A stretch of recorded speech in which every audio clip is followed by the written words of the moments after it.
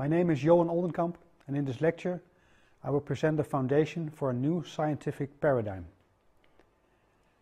This lecture contains 7 parts. In part 1 I will start with Plato from ancient Greece. And in part 7 I will integrate all previous parts into what I call holy science. Holy science combines the findings from modern science and the wisdom from ancient science. Everything I'm going to present is also written down in this free online ebook. You can find it on pateo.nl. In this first part I will re-examine the work of Plato. Plato lived 400 BC in what we now call Greece.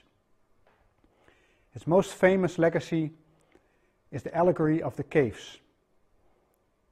Plato explained that our reality seems real, but is in fact a shadow. They're all shadows projected from something else. In my explanation, this allegory means that there are 3 different worlds, 3 rings of the world. The outer ring, the 3rd ring, contains the shadows. They seem very real to us, but they are not real by itself. They are projected by something else. They are projected by the movement in the 2nd world. Yeah, we see objects that are held up and they project the shadows on the wall. They cast to the wall. And if there were no fire, we could not see the shadows. So there are 3 worlds. The shadow world is the world of matter, the world of manifestation. All seems real to us, but it's not real. They are projected by energy, flows of energy, energies that are always moving. Movement. And it comes from the 1st world, the world of the source, which has meaning. In this series of lectures I'm going to explain how I think Plato tried to explain how the world of us is. Let us start with energy. In fact, we really do not know what energy is, because we can only see the shadows of energy. These shadows move always in a sine wave. The height of this wave, the amplitude, is an expression of the amount of energy present in the wave. And the wavelength is a presentation of the speed of energy. Heraclitus, another famous Greek scientist, said pantarei, which means everything flows. And that is because all energies are always flowing. Energy can never stop. And because energies are always flowing, matter seems to move all the time. Here again we see the sine wave.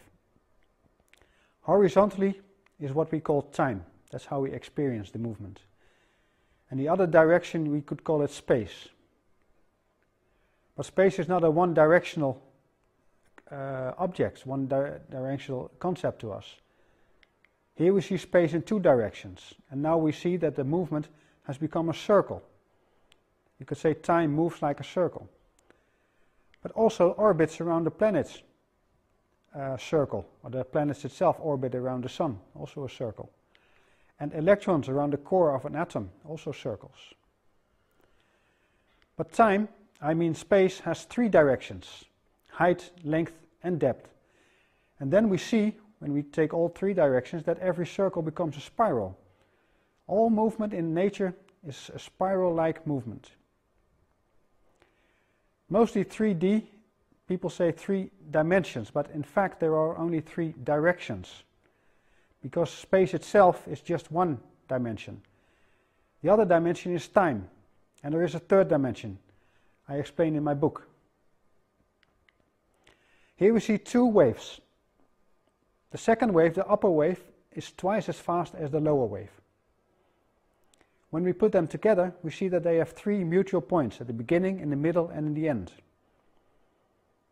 They go at the same moment through the null point, or the 0 point. And because of that they are harmonics. They have an harmonic relation. And this harmonic relation is called an octave, meaning that the 2nd is twice as fast as the 1st. Here we see another harmonic relation. The upper one is going 3 times as fast as the lower one going twice. So it's a relation of 2 versus 3. And again we see 3 mutual points, at the beginning, halfway and in the end. And this is called the quint. third harmonic relation we see here. In the time, the lower and the slower vibration needs to complete 3 cycles, the faster one completes 4. And again they have 3 0 points, 3 shared 0 points. And this harmonic relation is called a quartet. In fact, these 3 points are what we call matter. Matter doesn't really exist. They are just mutual points through the passing by through the 0 points. So matter is just an illusion. Matter is just like a Russian doll. Every time we open this doll, we find a smaller doll, and then we open it again and find an even smaller one. And it can go on until infinity. We found molecules, and in molecules we found atoms. Atom means indivisible, but we could divide it even further into electrons and protons and neutrons, and even that could be divided further, and so on. Physics has all kinds of forces invented to describe the whole dynamics on each level, including special particles needed to make the formulas work. To me this is not science, to me this is science fiction, because all these particles are fictitious, they are not real, they are shadows on a wall.